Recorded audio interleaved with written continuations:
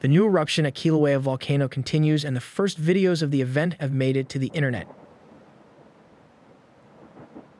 The USGS Hawaiian Volcano Observatory is monitoring the activity from a closed area within Hawaiʻi Volcanoes National Park. Among the first videos was this one showing the dominant lava fountain that emerged on the summit crater floor. Overnight, scientists say the solidified floor of the lava lake was already covered by more than 36 feet or 11 meters of new molten lava. The level of the activated lava lake continues to slowly rise. The eruption began on the floor at 3:20 p.m., and an hour later, a new vent opened on the west wall of the crater. The initial moments were captured in this video.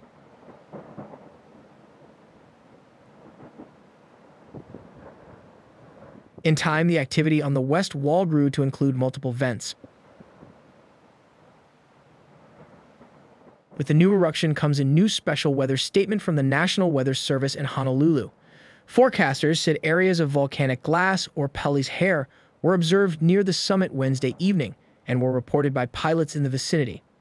On the ground, scientists have documented tephra accumulating downwind of the active vents. Residents and visitors are urged to minimize exposure to volcanic emissions. Those with respiratory sensitivities should take extra precaution to minimize exposure. As of Thursday morning, the current volcano alert level for Kilauea remains at warning, and the current aviation color code is red.